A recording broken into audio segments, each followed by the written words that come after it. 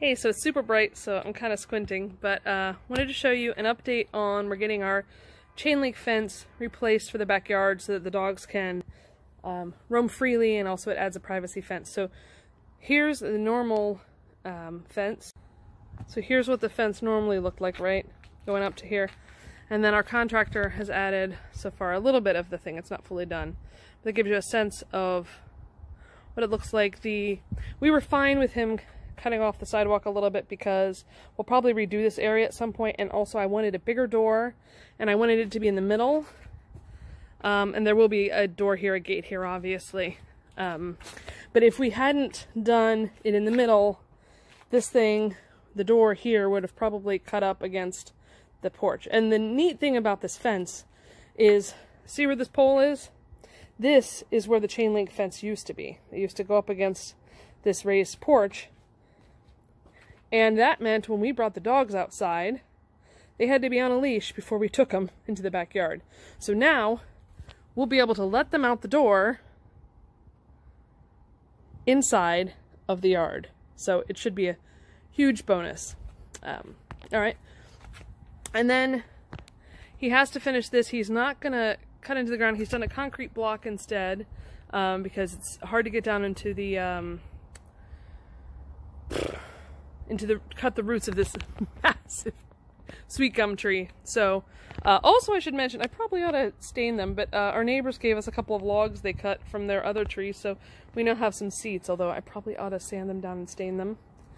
And then the fence is going to continue around the tree here, on the other side of the tree, down and around. You can kind of see how he's already started to do some step down fencing, so because our hill goes slightly down, it'll go down a few inches as we go over. And then he also removed, our contractor removed we had a chain link fence on our side of this wooden fence, which is the neighbor's, and I thought it just looked redundant. You can kind of see the shading between the top and bottom where the chain link was, but so we had him remove that.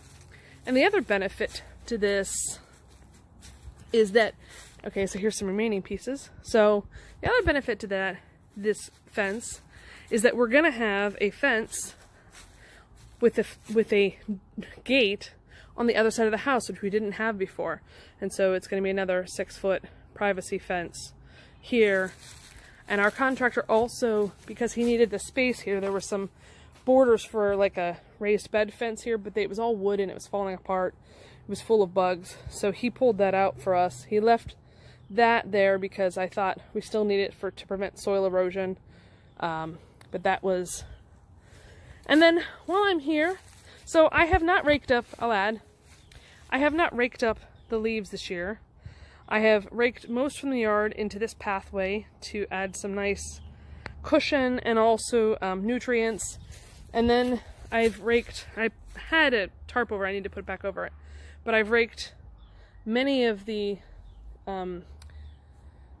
leaves into a pile in the backyard, as you can see right there, so that I can use it for compost next year for the garden. And I'm hoping I can use it as brown material.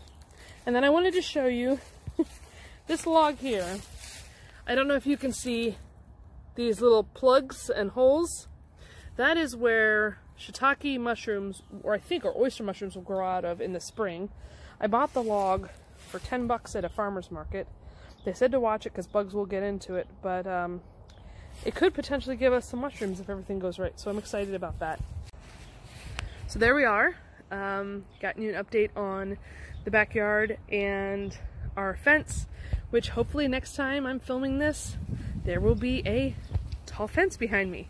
So looking forward to it. If you have enjoyed this video, please like and or subscribe, and check back in soon. I'm gonna do an update right after this on the vegetable seeds that have arrived. I know there's a few surprises in there because they're sending 3 free packs, so I'm excited to find out what they have sent me, and if it's something I'll use.